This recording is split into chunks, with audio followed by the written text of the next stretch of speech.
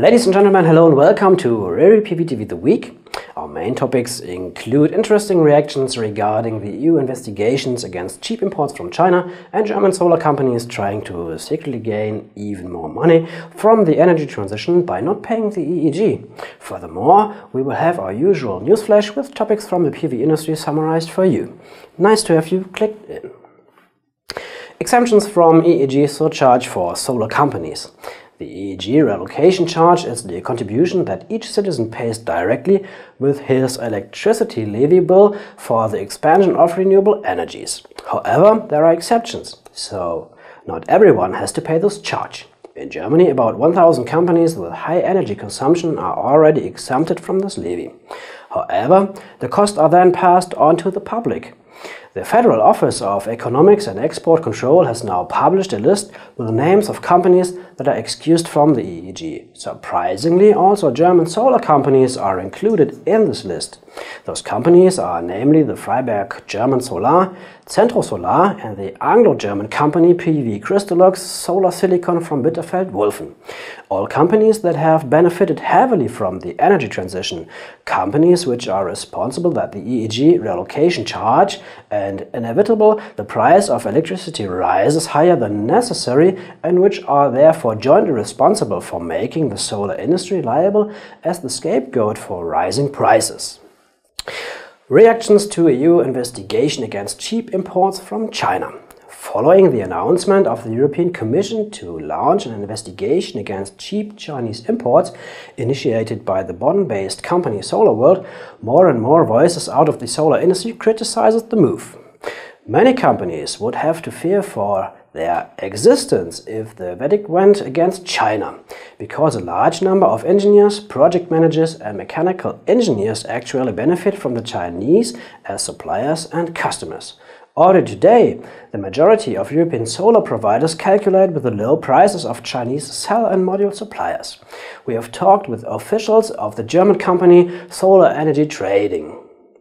The Chinese manufacturers or the Asian manufacturers in general have always tried hard to adjust prices here in Germany in order for the industry to continue. Due to the tariffs, prices will rise now and that will definitely have consequences.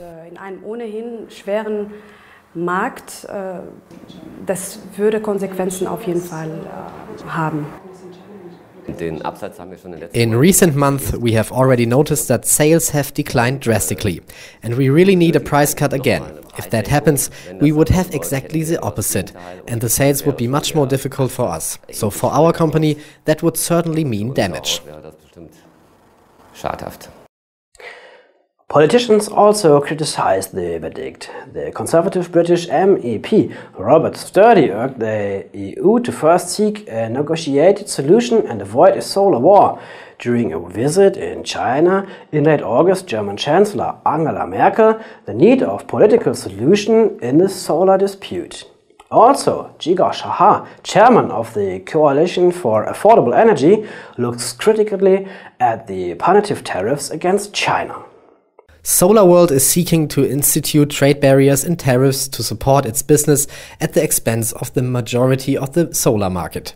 The solar industry growth, which results in adding jobs and infrastructure investment, is correlated to the reduction in solar system costs, and this cost reduction goal is undermined by SolarWorld's legal initiatives.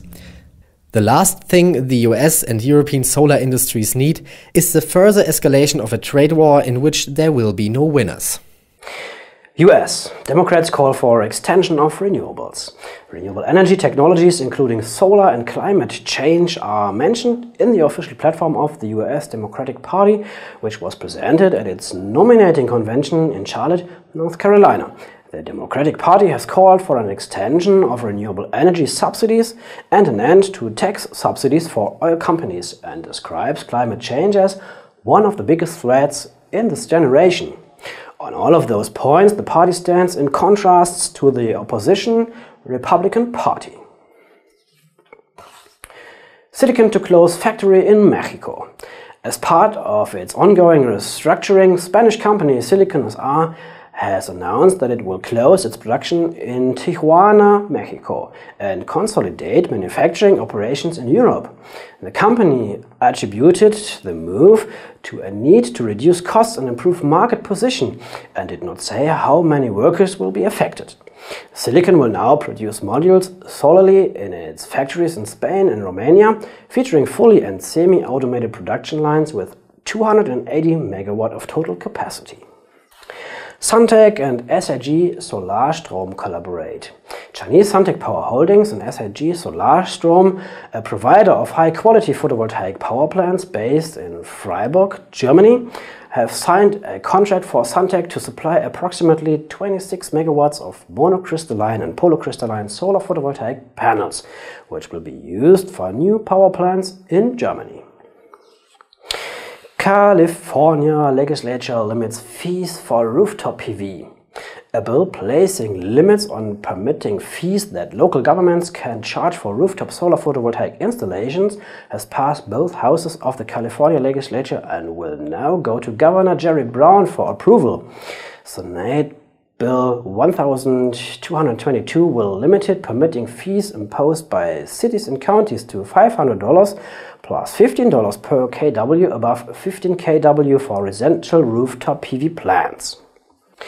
US. Vermont closes Small-Scale Renewables.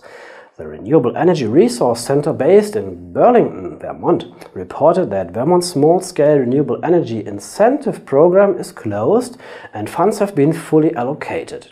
The program, initiated in June 2003, provided funding for new solar water heating, solar photovoltaic, wind and micro-hydro energy system installations. TSMC builds new PV modules. Taiwanese company TSMC Solar has produced 14.2 efficient thin-film PV modules at its facility in Taiwan. The company has begun the certification processes for these modules and expects to make them commercially available in early 2013. TSMC Solar also reports that its current production of PV modules are consistently achieving 13% efficiency. Baker Renewables install PV system at jail. Baker Renewable Energy from North Carolina has installed a solar thermal system comprising 138 individual solar thermal collectors. The solar heating system represents the largest solar hot water system in Virginia. The solar thermal system will offset about 30% of the New River jail's natural gas usage and will provide 2.5 million gallons of hot water per year for the facility. An outlook to the stock. The global stock index for renewable energy, RENIXX World, has increased to 1.46%, which are 2.49 points in yesterday's trading. RENIXX closed with 172.52 points. Biggest winner is the Chinese manufacturer of wind energy transmission units, China High Speed Transmission, with an increase of 11.1% to $0.32. Next is the American solar manufacturer First Solar with a gain of 9.1% to $20.55, while Apollo Solar, a Chinese solar PV supplier, ranks at bottom of the list. Also the US manufacturer of inverters, Power One, losses clearly by 6.8% to $6.15. Next week, there will be a massive event for the solar industry, led by former US President Bill Clinton. The Solar Power International in Orlando, Florida, will be held from Monday 10th to Thursday 13th. At the largest solar fair in the US, Clinton will give a long-awaited speech to promote alternative energy. And of course, the RERi PV team will be live on site and report exclusively for you of all events surrounding the exhibition. So those were the news for this week. Next Friday we'll be back for you as usual with our weekly news. In the meantime, I also recommend you to follow our daily news on our website pv.tv. Until then, see you and goodbye.